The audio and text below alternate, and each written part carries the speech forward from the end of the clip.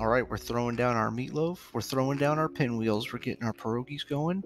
Lids, lots of water. Got to get that meat cooking. Everything's going between low and medium heat, somewhere in that range.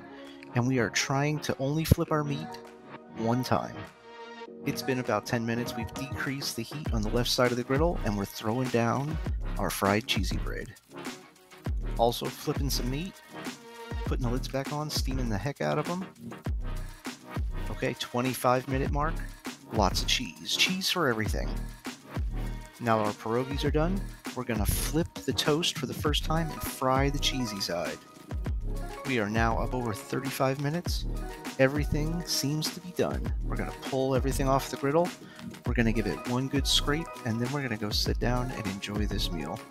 Thanks for watching, everybody. Blackstone Chris.